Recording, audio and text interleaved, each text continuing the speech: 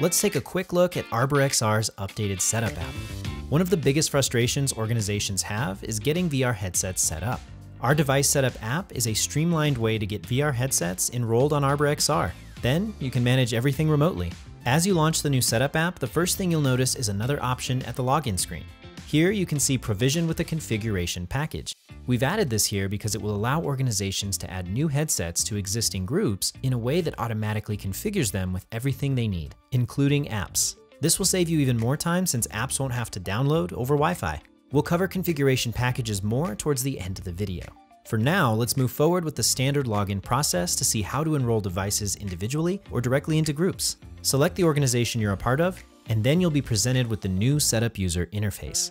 Once you connect a VR headset, you'll be able to see all the important information you might need, like the device serial number, the model, storage space, and status. You'll also see an image of the device you have connected. And you can rename it here to organize devices more easily, or leave it with its serial number as the main identifier.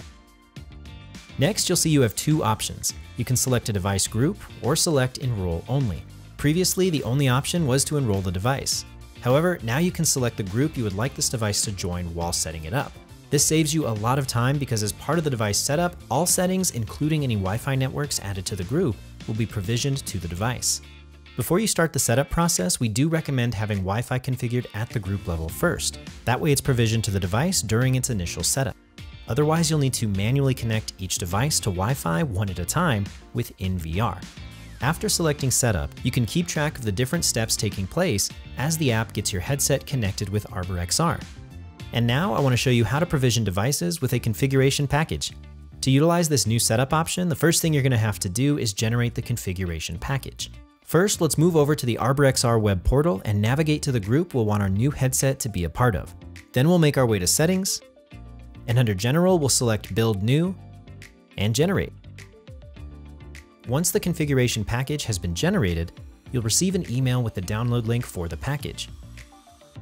And here's where we move back over to the setup app where we'll select Provision with a configuration package, and that will prompt us to select the download package we received via email. And after that, all that's left is to set up the headset.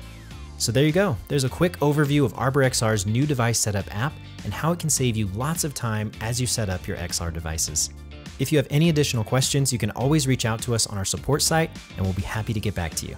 Thank you so much for watching, and we'll talk to you in the next one.